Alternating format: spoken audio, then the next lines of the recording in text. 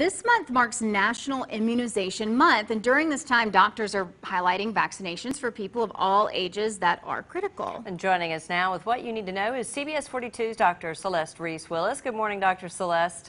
All right. Good morning. Happy Monday. Good morning. Okay, so for those 6 years and younger, what do doctors say are those necessary vaccines right now?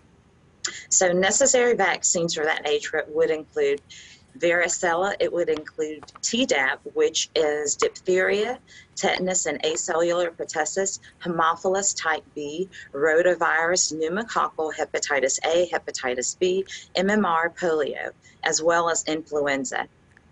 All right, what about ages 7 to 18 and then adults, Dr. Celeste? So again, with that 7 to 18, we're going to do that influenza virus, which is recommended vaccine that's recommended for everyone 6 months and older. In addition, the tetanus, 11 to 12 years old, HPV and meningococcal at that age as well. All right, let's switch gears a little bit to COVID. We're hearing that we could see a tweaked COVID booster coming out, and it doesn't do much for the overall PR campaign for these booster shots when we see these officials coming out and they've been double vaccinated and boosted, and then they're still getting COVID. What do you say to your patients that are maybe wondering if they should get a booster or not? Well, the boosters, we do know by research that people who are vaccinated and boosted have a decreased likelihood of ending up on a ventilator and decreased likelihood of death. Most individuals that are dying or succumbing to COVID are those individuals that are not vaccinated and not boosted. Do we know who will be eligible for those tweaked boosters? Yes, so tentatively, the CDC will be meeting this week, but they suspect that Pfizer will be released first, and that'll be given for people that are 12 years old and up who have completed the primary series first. Moderna will follow suit, they suspect, in October, and that will be available for those individuals 18 years and up.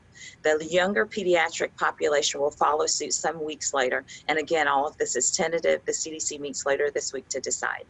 And Dr. Celeste, what in the world is this tomato flu that we're hearing about?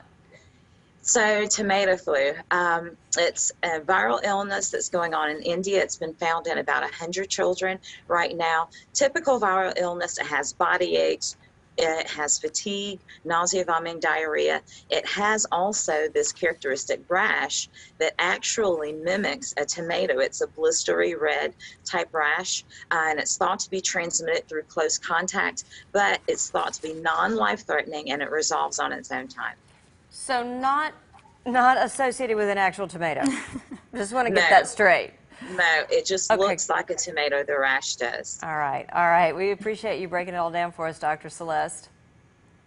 Have a good day. You too. We'll be right back here on the CBS 42 Morning News.